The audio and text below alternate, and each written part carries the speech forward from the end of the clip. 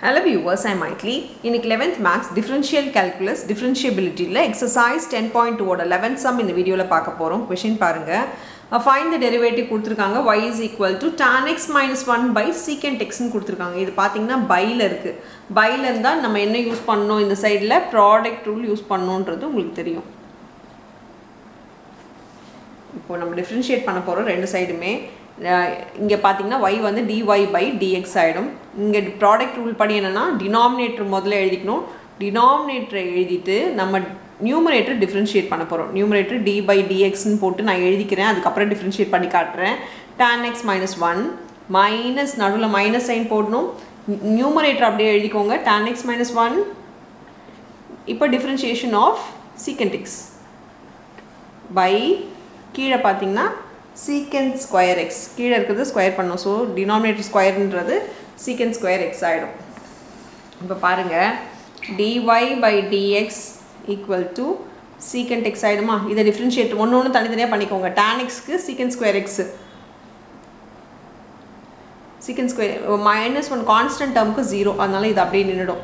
இங்கே minus tan x minus 1 secant xக்கு differentiation secant x tan x by secant square x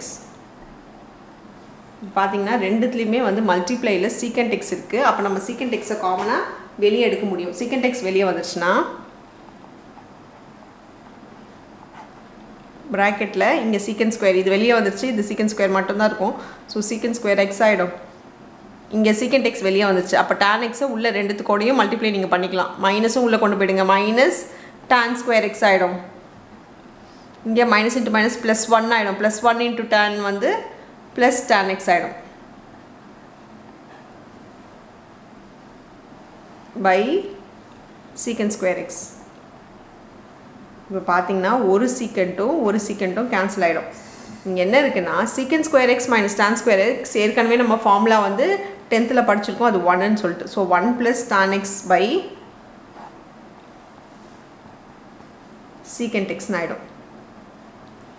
bracketல formula எழுதிக்கோங்க. 1 plus tan square equal to tan square theta equal to secant square theta. அதனால இது இங்க வந்துட்டு next ஸ்டெப்ல கூட இத மாத்தி எழுதி காட்டுங்க. இது இங்க இந்த சைடு வந்துச்சுனா tan அந்த side போயிடுச்சுனா secant square minus tan square equal to 1.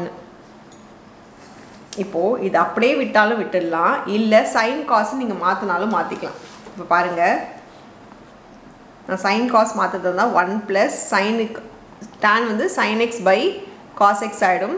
இங்க வந்து 1 by cos x ஆயிடும். இப்போ நம்ம LCM எடுத்தோம்னா இங்க இதோட டைரக்ட்டா மல்டிப்ளை பண்ணிக்கலாம். So cos x plus sin x by cos x by 1 by cos x ஆயிடுமா.